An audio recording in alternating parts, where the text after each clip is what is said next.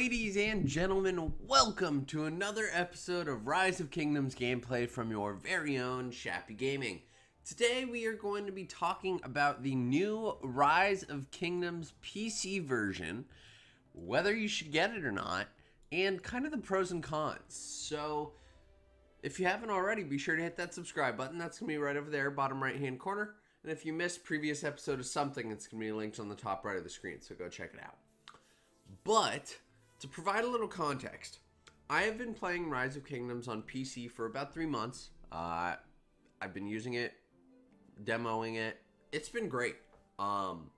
Initial reactions, really smooth, really great. My build, I'm playing on a Ryzen 5 3600X with a RTX 3070. I've had no problems, very few frame drops. I don't have very many complaints, which is awesome. But let me talk about kind of why you should get the PC version, what the advantages are, what the disadvantages are, and all of that. So, first thing I would say, if you are a YouTuber, the PC version is essential. And the reason I say that is that using BlueStacks is really kind of hairy, especially if you're trying to record your game. And using an iPad is impossible because you can't really get the face cam. You have to go through a whole bunch of other configurations. My setup for recording Rise of Kingdoms is incredibly simple. I open the game, I open OBS, I click record, and I click game capture. It's that easy. But don't start getting into Rise of Kingdoms YouTube videos. It's my domain.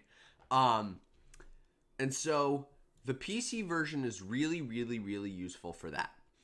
It also is really flexible. The issue I had when trying to play on BlueStacks is I can't use my mouse for everything in BlueStacks. And on the PC version of Rise of Kingdoms, everything is optimized really well. You can do pretty much everything with just your mouse. You don't have to do keyboard shortcuts. You can if you want, but you don't have to. And if you want to zoom in or out, you just scroll with your mouse wheel and you can move around. I mean, it's really, really well thought out. I don't like Lilith a lot of the time, and I'll have a video coming out probably in the next couple days talking about how the game has changed over the years. So again, you'll want to hit that subscribe button. But this has been done really, really well. Let's talk about battle, lag, frame drops, etc. So I've used the PC version for battling, and I have really not experienced very many frame drops. In fact, I actually prefer the PC version. I play ROK on PC. I've played KVKs on PC, and I don't get very many frame drops.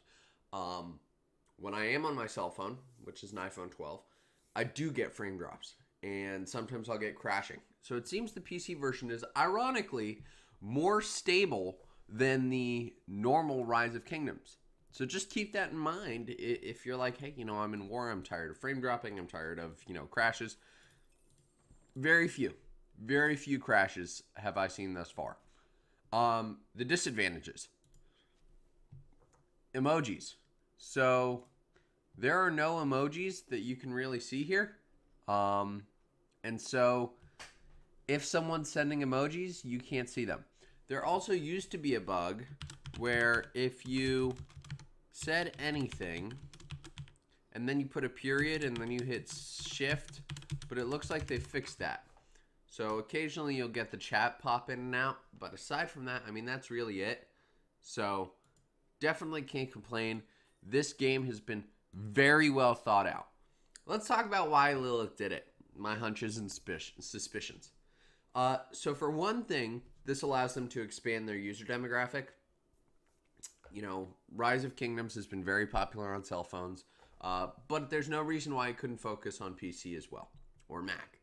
And so I think they've probably done it to expand their user demographic, which would make sense.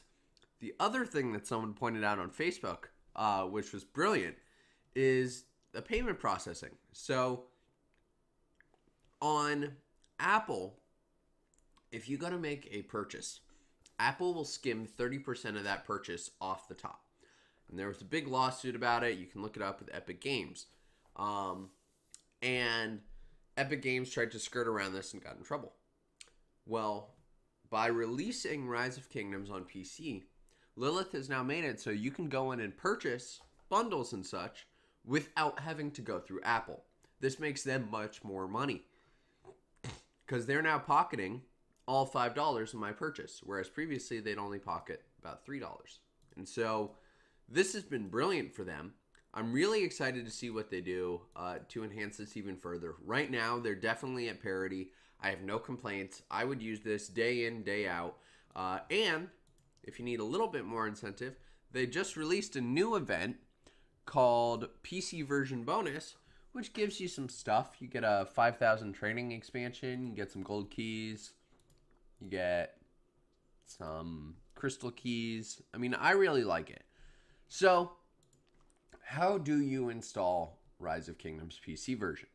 So the way that I did it is I went to the YouTube channel of Lilith Games, and in their most recent post, they actually linked the download for the PC version.